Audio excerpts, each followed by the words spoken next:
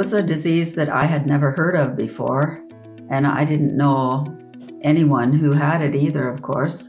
Almost everyone knows what asthma is, but to explain bronchiectasis isn't that easy. So I normally never do that. I always say I have a lung disease. I managed pretty well, fairly well, my bronchiectasis until I was 20 years old. Then I got colonized by Pseudomonas. It was a upside down my life. I found having bronchiectasis quite lonely because there's not many of us out there, certainly not that I know of. I discovered my bronchiectasis in 2015, and since then I had been searching for other patients like me to share experiences with. It was really difficult to find a lung physician who had a real knowledge about bronchiectasis.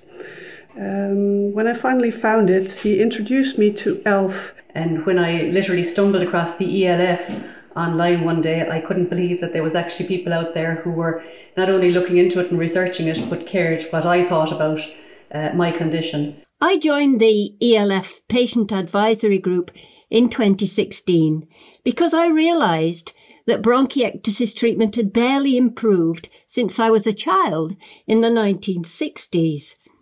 I'm a journalist, and I wanted to help raise the profile of this condition that had been neglected and overlooked for decades. I wasn't the only one going through this, and I wanted some information and some support. But I found none. There was none. So talking about this with my pulmonologist, she asked me if I wanted to be an advisor because she was part of EMBARC. They were currently having a joint task force between physicians and patients, and they were producing the ERS guidelines on managing adult bronchiectasis. So I said yes. They were truly interested in what we have to say as patients, because they did recognize that they know the science of it all, but it's patients that live with bronchiectasis each day. To finally meet people who have the same disease as you have, facing the same issues you have, talking to them gives you a lot of support. I suppose the first thing I got involved in would have been answering surveys, and it was amazing to see questions asking me how I felt about my exacerbations, my condition, my treatment. And I remember regaling my family with great excitement at the fact that this organisation existed. Since joining ELF, I have managed to attend lots of the European respiratory conferences, which has been very good in seeing what's happening with the future. And with the future, we can have an influence on it. And we've also been spreading the word through the websites, through published articles, and I'm fortunate enough to be involved in writing 4 published articles. In the last years, with EMBARC activities, we have released the ERS guidelines on management adult bronchiectasis, but also we have released bronchiectasis website, which was overviewed and is continuing being overviewed by patients. And it's plain language information for patients and for carers.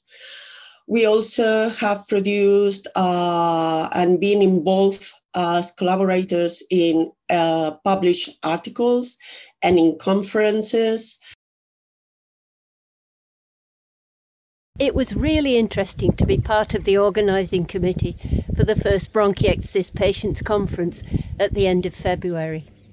We listed the main questions we would like answered by experts in the field, arranged them into topic areas, and requested speakers.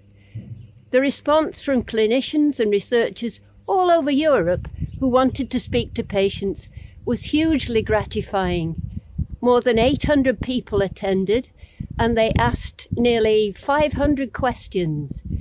It's a measure of the huge demand for information and how much we want to understand the condition so that we can manage it better in partnership with our clinicians. My hopes for the future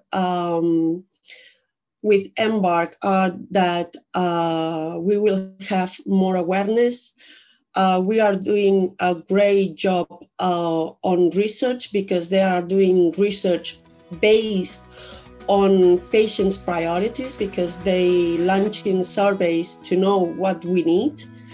And I think this is going to keep growing.